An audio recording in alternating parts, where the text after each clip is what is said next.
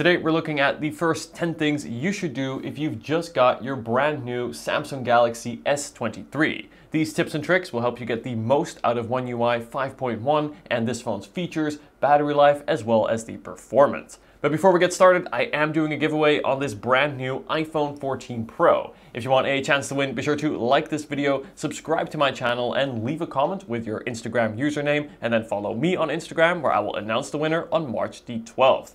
Alright, so to start, let's go ahead and take a look at customizing the lock screen. Now to do this, we're going to go into the settings menu, and then we're going to scroll to where we find the lock screen. Now from here we have a few different options, and the first thing we're going to click on here is the lock screen itself, and this will allow us to customize the visual look of the lock screen. So first here we can now tap on the clock, and you can see we have a range of different clocks to choose from. From here we can also customize this further. We can change the color, for example. I like to have mine sort of match the color of my wallpaper. You even have an analog clock, which I think looks quite classy, so I like to use that. And then from there you can also customize the size further. I like it a little bit bigger, but this really does open the door to more customization, and I love to see it.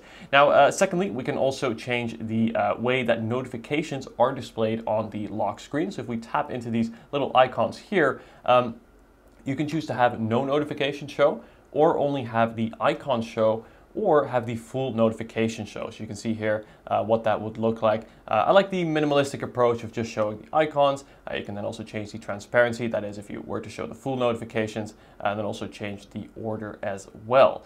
And then finally, we're also able to also change the toggles that we have here on the bottom of the screen. Really cool to be able to customize these, so I like to set mine to the torch here in the bottom left. Always useful, but as you can see, you can also change to shortcuts to various apps. And then lastly, you're also able to add some contact information to your lock screen. This may be useful if, say, your phone is ever lost. I like to have my name, just a nice little touch. Go ahead and tap that right there.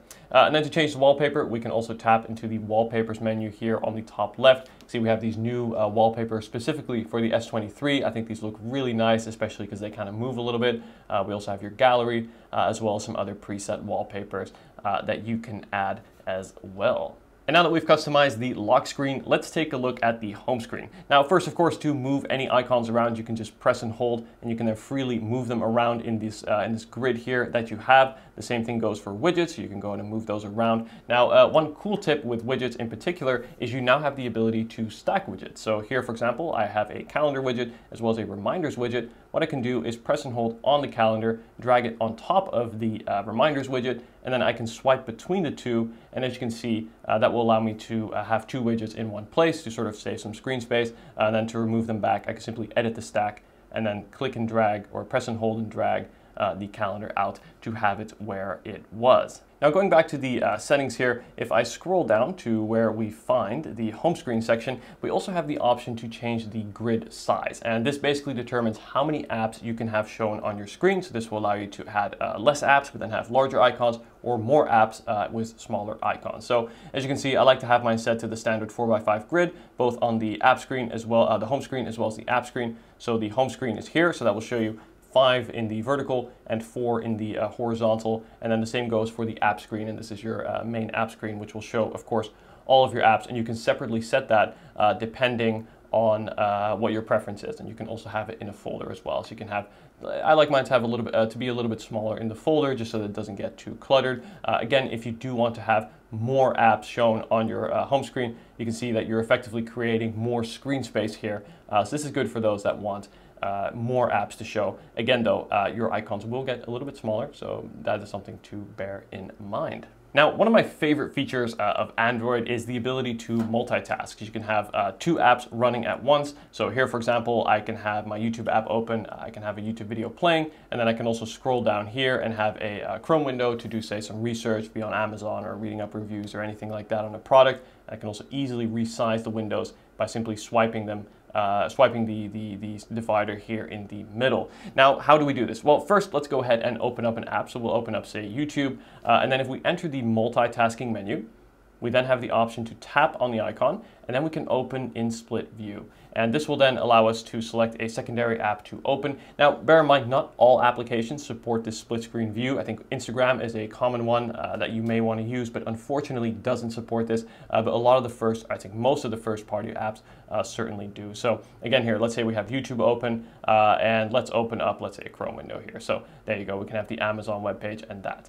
Now, this is of course a very useful way to have two apps open, but let's say you do this often and you want to have a shortcut to quickly access two apps or essentially open two apps at once. Well, what you can do is press on the little three-dot menu in the middle, and then we also have the option to add it here as a little star, and this will allow us to add the pair to the home screen. And as you can see, we now, if I go back to the home screen here, we now have a new icon. There it is, a new icon, which as you can see sort of combines two apps. That every time we tap on that, it's going to open those two instances of those applications and also save exactly where we have it in terms of the space. So whether you want to dedicate more screen space to YouTube or more to Amazon. Again, very useful. I'm going to remove this one here as I already happen to have one here on my lock screen, on my home screen. Very useful. Quickly open two apps at once and use them. Apple, please add this to the iPhone as well.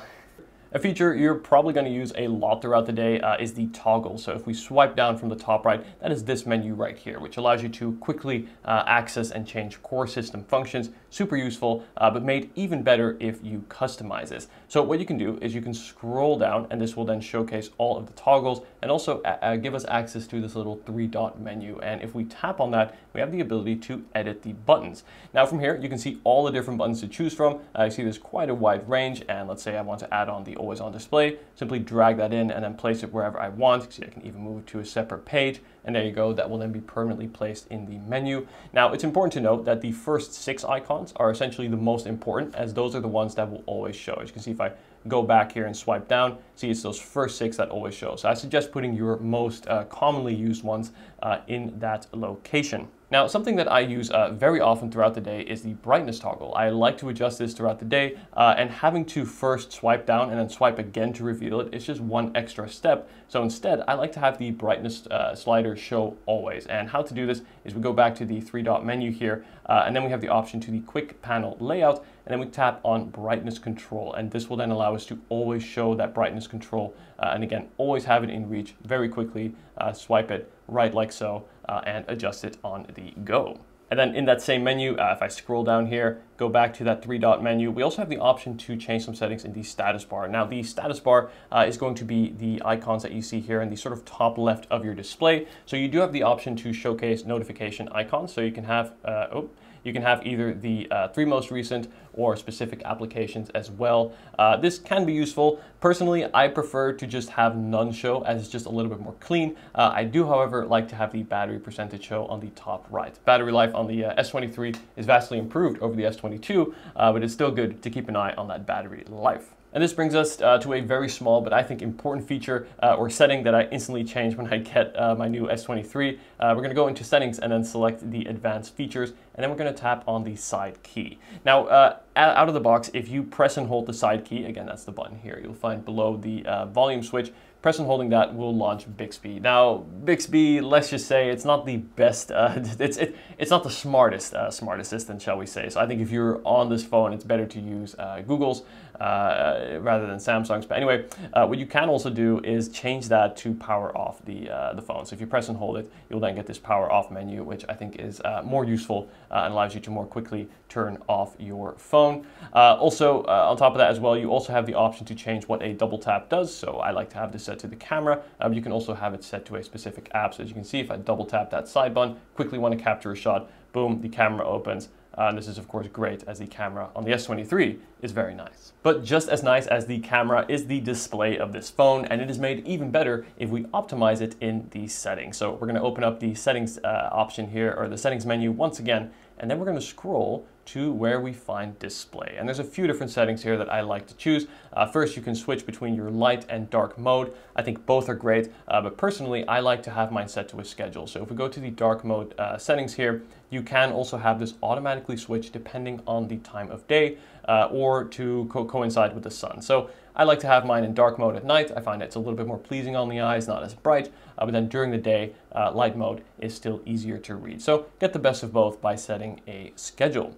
Then if we go down here, we have, of course, your brightness toggle and adaptive brightness, which is basically auto brightness. I suggest turning this on. I have it off for the video here, but normally speaking, this is good to have on. I find the auto brightness on the S23 to be quite effective, where it gets bright enough in the sun and then also dim enough at night. If you are, however, using manual brightness like I am here, you do have the option to also turn on extra brightness to make your screen extra bright, though again, this will cost some battery.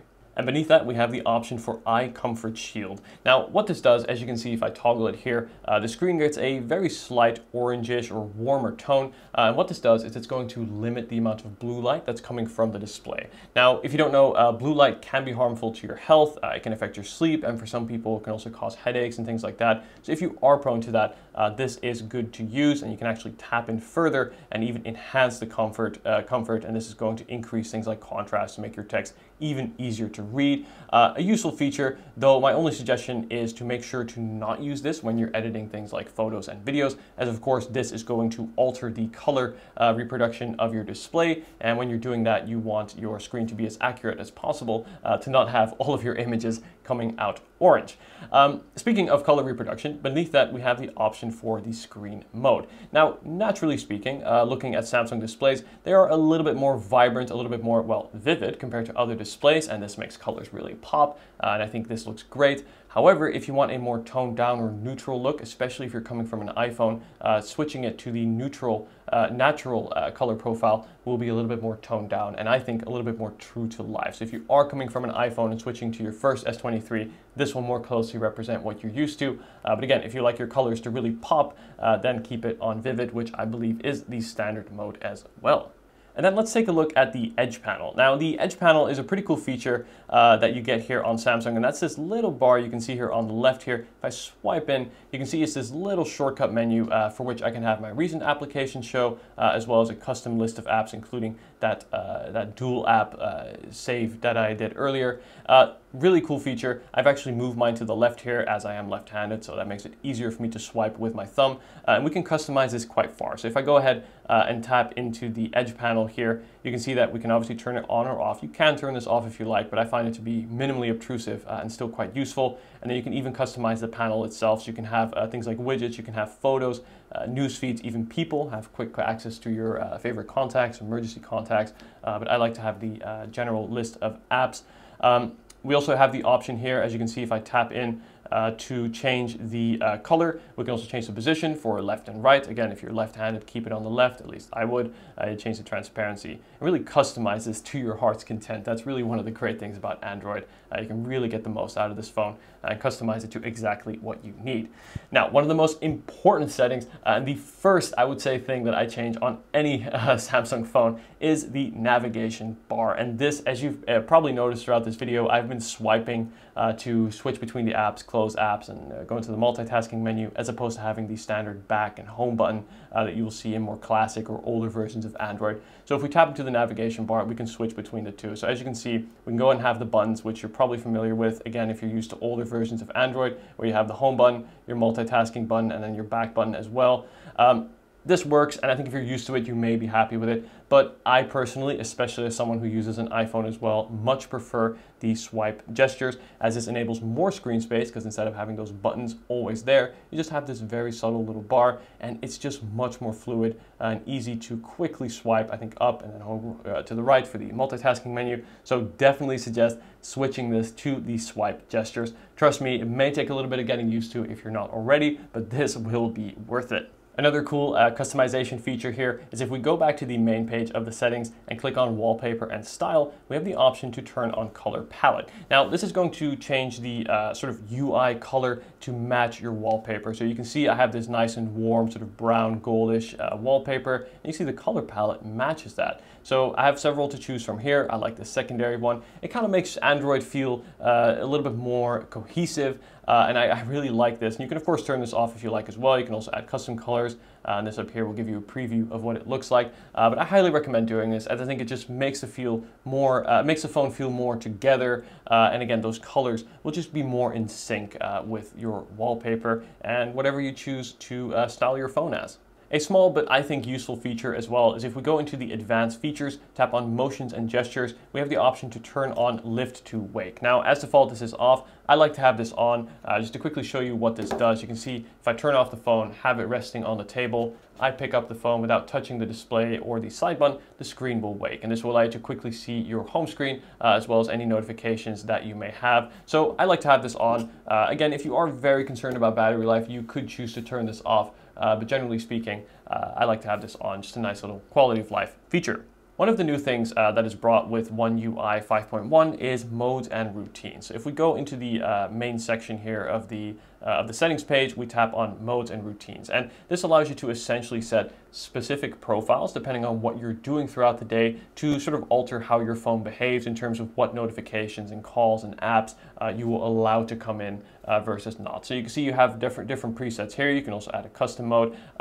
The one that I suggest everyone sets up is a sleep mode. So if we go and tap into this here, you can see that you can have this trigger automatically depending on the time of day. You can also add several conditions. You can even have this location based. So for example, it knows when you're home, it's going to turn this automatically on. Again, I like to have mine throughout the night. So 11 p.m. to 7 a.m., this mode will automatically trigger. Now, what does this mean? Well, this will essentially turn on Do Not Disturb. And as you can see, if I tap into the setting here, you can specify which calls and messages you'd like to come in, as well as notifications from apps. So at night, especially, if my phone goes off, I want it to be something important. Otherwise, it does not need to bother me throughout the day, but especially at night. So when we go into calls and messages here, you can see, there we go. You can see that I only allow calls from my contacts and repeated calls. So if someone calls twice, I basically interpret that as something urgent or an emergency, in which case I will always answer. But if someone calls once and I don't recognize the number, they don't need to be calling me at night. And for messages, I prefer to turn these off as well. And the same thing can be done for apps. If we go back here, you can also allow specific applications. So for example, messaging apps, maybe certain messaging apps, but certainly not things like games or I don't know, shopping apps, these kind of things don't need to be bothering you at night. So definitely suggest turning this on. And with that, you can also change the look of your phone. So you can make sure that your dark mode is always on, as well as that eye comfort shield, the one we looked at earlier. I have this automatically trigger at night as well. And you can also have it change to a more minimalistic, perhaps a darker wallpaper if you like. Now, this is a really important and pretty big battery tip as well that I think is good for not just extending your battery life, but also your well-being, and that is looking at your notifications. Chances are most, if not all, applications on your phone are going to want to send you notifications at some point, but the reality is the vast majority of them don't need to be doing so. So my suggestion is to go into your notification settings and then manually swipe through and turn on or off which you do and don't want sending you notifications. You can see if I scroll through this here, over half of mine are just off. They don't need to be sending me notifications. I use the app when I want it, and that's it. I don't need to hear from it otherwise. So I only turn on things like finance apps or messaging apps, but things like here, like Spotify, for example, TikTok, Tips, Samsung Health, right? All these apps just don't need to be bothering me or sending me any notifications. So this also allows you to know that when your phone goes off, it is something important. Also, if ever your phone is acting a little bit slow or a little bit strange, what you can do now is in these settings, we can scroll down to where we find the battery and device care tab. And this is going to actually run a quick diagnostics check and allow you to see how much storage you have available, battery, as well as your memory. And you can also optimize this again if you find your phone is running a bit slow. And if you do find there are actual problems with your phone, say one of your cameras or something is not functioning, you can run a full diagnostics check here. This will take a little bit, but this will allow you to really sort of see whether everything is working on your phone or not. So nice to have this feature built in. That way, if you have an issue, you can reach out for help. But this here generally gives you a good overview of how your phone is performing. But again, I don't think you're going to need to do this much on this phone, as the Snapdragon 8 Gen 2 chip is very fast. Let's optimize the sound and vibration. So if we go over to the main page again of the settings menu, we can go to the sound and vibration tab here. Generally speaking, I like to keep my phone on vibrate. I always have it in my pocket or on a table next to me, so it's close enough to a point where I can hear or feel that vibration. I don't need a ringtone that's loud and going to be, disturbing everyone else. So keep it on vibrate. That's my suggestion. You also do have the option to change the vibration intensity, so you can turn this up or down. I think it's especially cool that you can change it depending on what notification comes in. So if something important comes in, let's say a call or a notification from a messaging app or something, you can have that vibration be stronger, whereas other things that are less important, say your system or even media, you can go in and turn this down. So it'll be a very light vibration. So in your pocket, for example, you can kind of already sense what's come in just from the feel of the vibration. It's a nice touch, and I like to see this level of customization. And then if we scroll down to where we find sound quality and effects, I highly recommend turning on Dolby Atmos. Now, if you don't know what Dolby Atmos is, it essentially recreates a more immersive and 3D almost sounding sound, and this will actually be applied to all of the media that you watch on this phone, whether it be videos or music, and the same thing goes for gaming, and I think this generally improves the audio experience, so my tip is to turn on both. Again, trust me, this is going to make the sound even better. And then finally, guys, I want to show you some really useful security settings that I think everyone should set and make sure are properly installed on their phone here. So if we go to the main page of the settings here, we're going to go back to the previous menu where we looked at earlier of the lock screen. And then we're going to tap on this first option here. We just need to quickly type in our PIN. And here we go. So first, we can go ahead and choose, we tap on the pin here, we can choose our pin, but also importantly, we can actually have our phone unlock without having to press OK. So if say your fingerprint is not read or you've just restarted your phone, you need to type in your pin, it's more quickly for it to automatically unlock after entering that last digit rather than having to also press OK. So you're essentially using a four tap gesture versus a 5-tap gesture. So I think once the pin is correct, that's safe enough, it should automatically log you in. So you can turn on that setting here by tapping that little check mark there. Now, looking down under the biometrics section, we have two choices here on the S23, so we can use either a face unlock or the fingerprint. Now, the face unlock is nice to have, but it is nowhere as good or reliable as, say, Face ID is on your iPhone. So instead, I highly recommend using the fingerprint. Not only is it faster, it is safer and also more reliable. So in terms of biometrics, just use that fingerprint under screen fingerprint sensor, there it is, which is much faster. And again, the go-to way that I unlock my phone, and I suggest you do the same. And then if we go back, we have the secure lock settings. Now there's a few really useful tips here that I suggest you turn on. And the first is to have it automatically lock or do a factory reset after typing in the password incorrectly for 20 times. If say ever your phone is lost or stolen, the first thing that person is probably going to do is try to brute force their way into your phone to unlock it. And at the end of the day, the phone is expensive, yes, but you can't really put a price on all of your personal data. So this way, after 20 incorrect attempts on the password, your phone will automatically erase itself, and therefore you know that even if your phone is lost and no longer safe, your data will be. So definitely suggest turning this on. Only tip though is make sure you have your password written down somewhere, as if you are prone to forgetting it, this may lead to a automatic reset. Though if you have your data backed up, then that should be fine. But alright guys, those are the first things that I did on my brand new S23. This is a really fantastic phone, and I think these tips and tricks are going to help you get even more out of this phone in terms of the features, the performance, and of course also the battery life. If you guys have any tips that I haven't mentioned in this video, I'd love to hear from you. Please leave them down in the comment section. And thank you so much for watching, guys. Let me know if you have any questions at all. As always, I'll leave the purchase links to the S23 in the description, and be sure to like and subscribe for more content like this. Thanks for watching, and take care.